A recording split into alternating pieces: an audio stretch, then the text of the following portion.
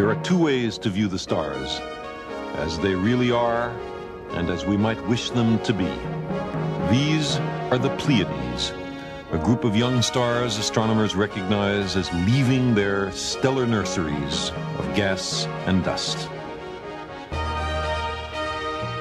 And this is the Crab Nebula, a stellar graveyard where gas and dust are being dispersed back into the interstellar medium. Inside it is a dying pulsar. Both the Pleiades and the Crab Nebula are in a constellation that astrologers long ago named Taurus the Bull. They imagined it to influence our daily lives.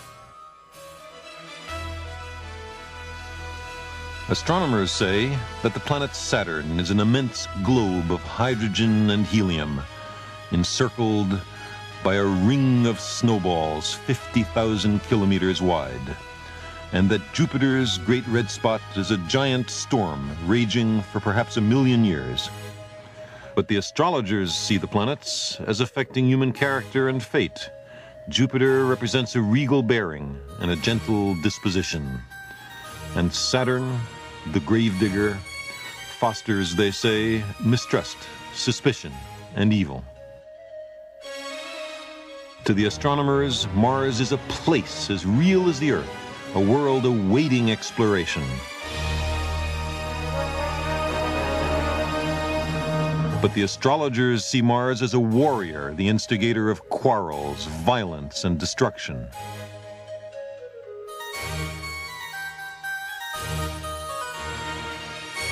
Astronomy and astrology were not always so distinct.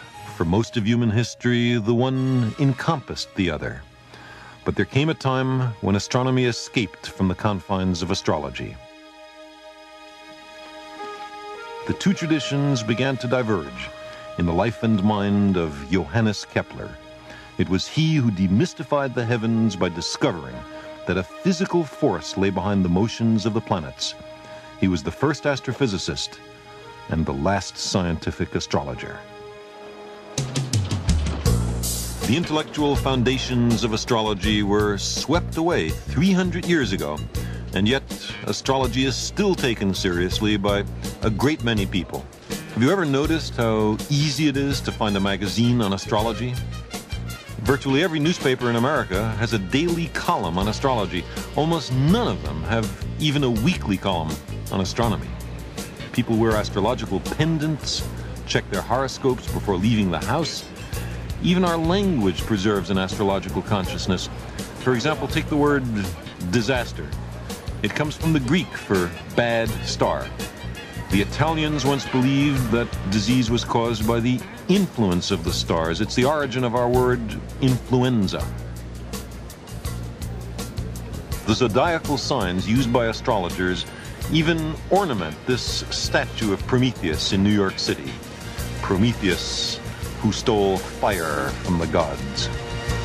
When the moon is in the seventh house and Jupiter aligns with Mars, then peace. What is all this astrology business? Fundamentally, it's the contention that which constellations the planets are in at the moment of your birth profoundly influences your future. A few thousand years ago, the idea developed that the motions of the planets determine the fates of kings, dynasties, empires. Astrologers studied the motions of the planets and asked themselves what had happened last time that, say, Venus was rising in the constellation of the Goat. Maybe something similar would happen this time as well. It was a subtle and risky business. Astrologers became employed only by the state. In many countries, it became a capital offense for anyone but the official astrologer to read the portents in the skies. Why? Because a good way to overthrow a regime was to predict its downfall. Chinese court astrologers who made inaccurate predictions were executed. Others simply doctored the records so that afterwards they were in perfect conformity with events. Astrology developed into a strange discipline, a mixture of careful observations, mathematics, and record-keeping with fuzzy thinking and pious fraud.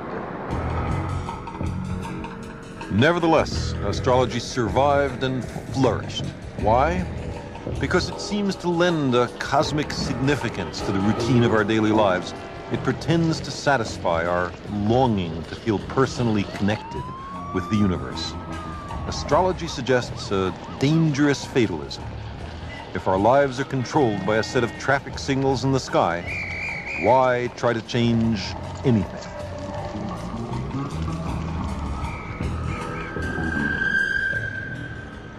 Here, look at this. Here's two different newspapers published in the same city on the same day. Let's see what they do about astrology. Suppose you were a Libra that is born between September 23rd and October 22nd. According to the astrologer for the New York Post, compromise will help ease tension. Well, maybe. It's sort of vague. According to the New York Daily News's astrologer, demand more of yourself. Well, also vague, but also pretty different. It's interesting that these predictions are not predictions. They tell you what to do. They don't say what's going to happen. They're consciously designed to be so vague that it could apply to anybody, and they disagree with each other. Astrology can be tested by the lives of twins. There are many real cases like this. One twin is killed in childhood in, say, a riding accident or is struck by lightning, but the other lives to a prosperous old age. Suppose that happened to me. My twin and I would be born in precisely the same place and within minutes of each other. Exactly the same planets would be rising at our births. If astrology were valid, how could we have such profoundly different fates? It turns out that astrologers can't even agree among themselves what a given horoscope means. In careful tests, they're unable to predict the character and future of people they know nothing else about except the time and place of birth. Also, how could it possibly work? How could the rising of Mars at the moment of my birth affect me, then or now? I was born in a closed room. Light from Mars couldn't get in. The only influence of Mars which could affect me was its gravity. But the gravitational influence of the obstetrician was much larger than the gravitational influence of Mars. Mars is a lot more massive, but the obstetrician was a lot closer.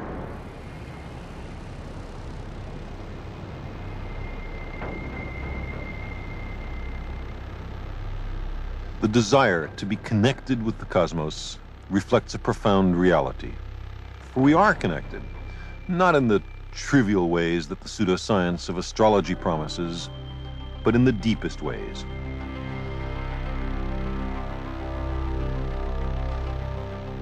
Our little planet is under the influence of a star. The sun warms us, it drives the weather, it sustains all living things. 4 billion years ago, it brought forth life on Earth. But our sun is only one of a billion trillion stars within the observable universe. And those countless suns all obey natural laws, some of which are already known to us. How did we discover that there are such laws? If we lived on a planet where nothing ever changed, there wouldn't be much to do. There'd be nothing to figure out. There'd be no impetus for science. And if we lived in an unpredictable world, where things changed in random or very complex ways, we wouldn't be able to figure things out. And again, there'd be no such thing as science. But we live in an in-between universe, where things change all right, but according to patterns, rules, or as we call them, laws of nature. If I throw a stick up in the air, it always falls down. If the sun sets in the west, it always rises again the next morning in the east. And so it's possible to figure things out. We can do science, and with it,